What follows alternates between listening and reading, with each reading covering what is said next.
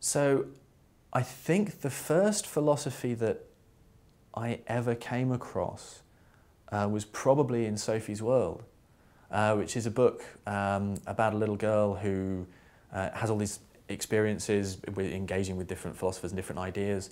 And I think I was given this book to read because I may have been a slightly stroppy teenager, and the idea was that arguing and reflecting on philosophy would be a good thing for me to do, and someone thought this would be a fun book for me to read. I guess maybe I was 13, 14 when someone gave me this, and I read it and thought it was really interesting, and from then on just got more and more interested in it.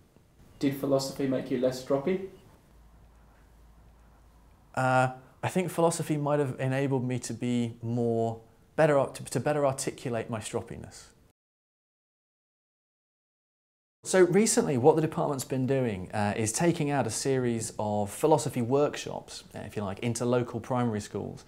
And the idea has been that we take a bit of research that's done in the department and we try and package it up into a small little workshop, and we go out into a primary school, we run it for about 1 hour, and we have 6 of these. So for a 6-week block we're going out working with kids in the local area and teaching them really to engage in philosophy. So for instance, one of the sessions we work on is what is beauty? And of course that's a huge and really difficult sort of question to deal with. So what we do to start with is we give them 6 pictures, we give them 10 minutes, we put them into groups and we say, order them from most beautiful to least beautiful. And then we'll have a chat and we'll talk about the philosophically interesting aspects of that. So there we've got the picture of a kitten, and then we've got the picture of an industrial power station. So the age of the kids we've worked with has varied a little bit. We've worked with children from about 6 or 7 years old right up to 11 years old. So no introduction needed for that picture, although almost universally they think that this is not beautiful. This is really ugly, because she's ugly. Then we have a picture of a model taken from some magazine. Again, they tend to think that that's fairly ugly as well. Nah, she's quite nice looking at it. What do you think? My wife may be watching this video, so... Is that not her? No, that's not her. She's obviously far more beautiful than that. So that's a picture of a rubbish dump. That gets universal agreement. Normally, the kids react to start with a little bit of suspicion. Right? So here you are, this intruder coming into their school, they've never met you. And often as well, you know, you're coming from the university, there can be a preconception about what that brings with it. And then you ask them the first question, and straight away, they have all of these fantastic ideas. So again, talking to them about what is beauty, they'll say things, we have a picture of a shiny sports car. And typically then the boys get really excited and they start coming out with all these fantastic ideas about what might make that car a beautiful thing. So it's shiny, it's sick. My mate's dad once saw one of these in this street in London that was really posh. But they're totally freewheeling and they'll draw connections all over the place. It's really exciting to work with them.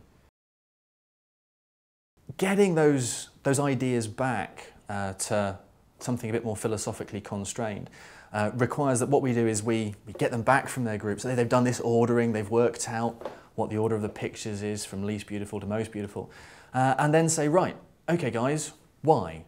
What makes this thing more beautiful than that thing? Why have you put them in the orders that you have? If you like, justify your decisions. I mean, a huge part of philosophy is being able to argue for and articulate your reasons for thinking that something is the case. So once we've got them engaged in that freewheeling exercise, it's then a case of, right, explain yourself, defend your view, and you know, when you talk to other groups, and you've got a group of boys who've put the sports car as most beautiful, and then we have another picture in which there's a picture of a lovely sunset. And sometimes you know it's inevitably a group of boys with the car, a group of girls with the sunset. Come on, guys, talk about it. Who's right here? Do you know what I'm going to ask you to do now? Go for it. Rank them. Rank them myself. You rank them. You put them here on the table. You rank them. Okay. Okay. So what do I think? I think that probably is the most beautiful. Yeah. Okay. Yeah. There we go.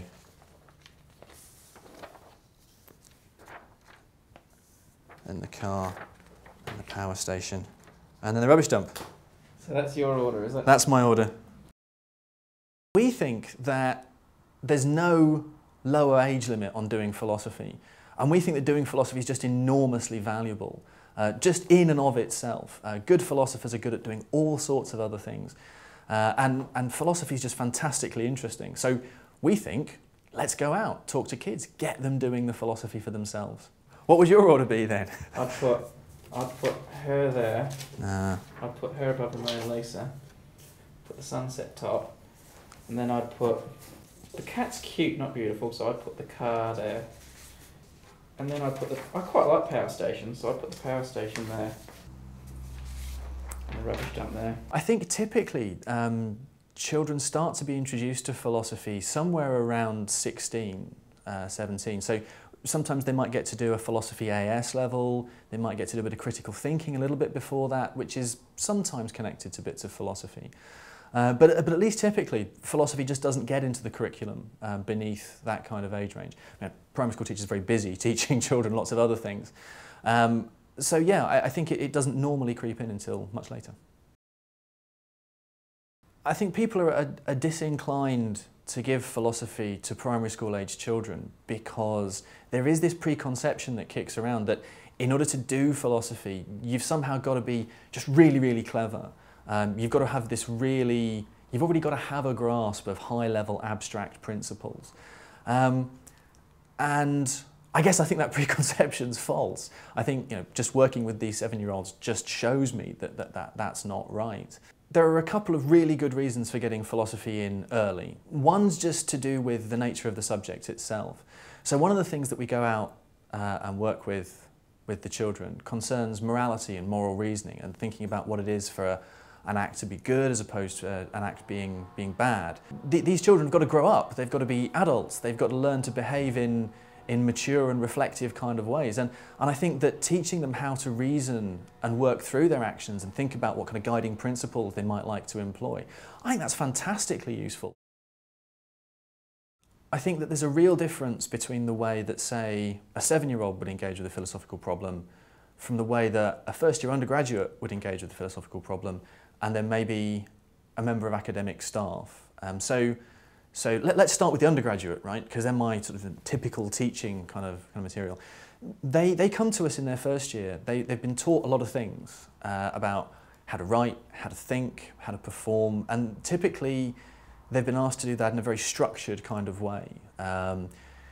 When you start working with the 7-year-olds in the primary school, you've got none of that, and it's brilliant. They just, you never ever know what is going to come out next. And from many points of view, that's awesome, because you have this little team then of 15 in the group who are attacking a philosophical problem from just impossible angles that aren't going to work, angles that are, but they have no preconception of where they should start. So they just go from wherever they are, and that's brilliant to work with. Interestingly, colleagues are a kind of a mishmash of those two things. So they've been taught how to think in very particular and structured kinds of ways, but typically because they're philosophers, they've also been trained in a sense to try and ignore a lot of that structure and just think about the issues as they are. So I think kind of if you mix a primary school philosopher with an undergrad with a bit more experience, you wind up with an academic philosopher.